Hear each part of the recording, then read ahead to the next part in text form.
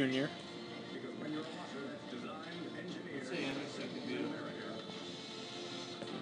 Week 15. Manny, you break your hand just a little bit soon here.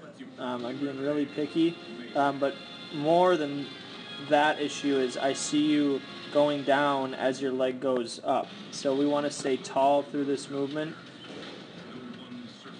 and focus on going down and out at the same rate. If you're going down before you move, that's not a good thing.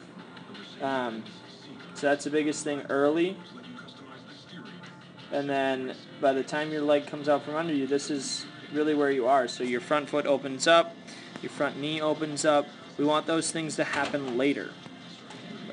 The timing of your upper half relative to foot strike is pretty good, but you're just losing so much by the things that I already talked about.